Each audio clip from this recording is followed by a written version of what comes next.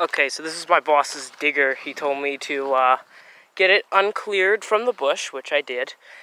And then he told me to take the spark plug out and put some WD-40 in there.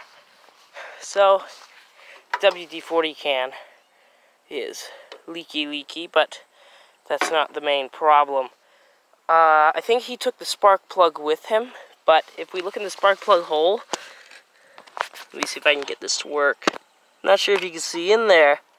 That is really rusted. That is rusty and rotted. Oh, that's not good. Because he had the thing off. I took the air cleaner off just now. It's in this box over here. I took the air cleaner off to take a look at it, and this is why he put this WD-40 in there. That isn't good. So he says he might be able to get it going because this thing, that's just not turning. That thing is seized like crazy.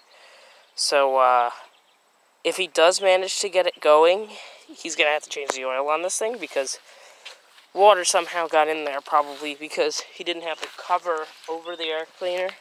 So probably got in through the air cleaner, but wow, that's bad in there.